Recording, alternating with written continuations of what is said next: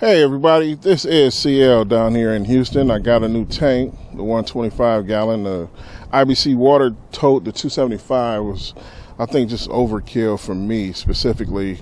Primarily focusing on residential right now at this point. Excuse me, it's a little windy right now. So what we got here is a 2-inch bulkhead fitting going to a 1.5 PVC valve, and then a 1.5 banjo T strainer with a 1-inch, with a 1.5 to 1 inch reducer right there with the hose barb. Of course, the 1-inch crush proof hose going all the way to a 1-inch barb.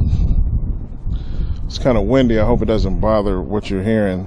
So I had to do a voiceover. Anyway, right there is a reducer to going 3/4 into the outlet there, which is obviously a 1/2 inch. Machine is 4 gallons a minute. That's a Cat 66 DX, 3,000 PSI, 4 gallon a minute. And then, all right, the pump is a Cat 66 DX, 3,000 PSI, 4 gallons a minute.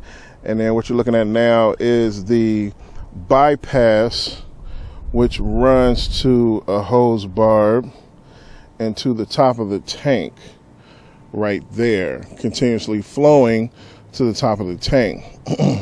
Now, this is the 3/4 bulkhead I put in for the Hudson float valve, which runs to the fill reel, which is a couple hundred feet of 3/4, well, 3/4 on the bottom, and then 5/8 hose running right there. All right, everybody, and then right now there's the 3/4 inch bulkhead fitting I put in for the Hudson float valve for the fill reel, which is there's 3/4 hose at the bottom, 100 foot, and then there's 100 feet of 5/8 hose. Right, there's a little plug I cut out for the drain tubing to go out if I need to. This is a 1-inch bulkhead I had to reduce down to 3/4. That was actually already on the tank. 3/4 inch valve and so on and so on, with the barbs and garden hose fittings. The tank, of course, is on a pallet to give me some leverage because I wanted to be going down to the pump. So that gave me a little height on the pump. And then, of course, it let me have my strainer up, because if you see right there at the bottom of the strainer, everything is pointing down. So when I unscrew that, it'll just come down and that gulk won't be all up in the top and go straight into the pump. Yep, so this is my homemade hose reel attached stand. I got this used, the hose reel, actually at a junk. Somebody was throwing it out. So yeah, it was used. Anyway, 2x4s.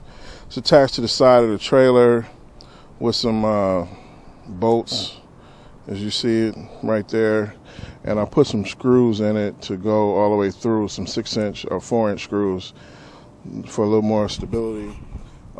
This bad boy holds up pretty good. Yeah. And then this is the hose that's actually connected. It's 100 foot, non-markable with an extra one. This used to be the fill reel, and I just put an extra 50 foot on that. It actually came with the machine. So that's it. That is, I mean, of course, you know, I painted it to match the truck, of course. Everything's all dirty now, but, you know, we'll work it out. So if you see me coming down the road in Houston, just blow the horn. I'm waiting on my wrap or something. I don't know, letters or something. We'll figure it out.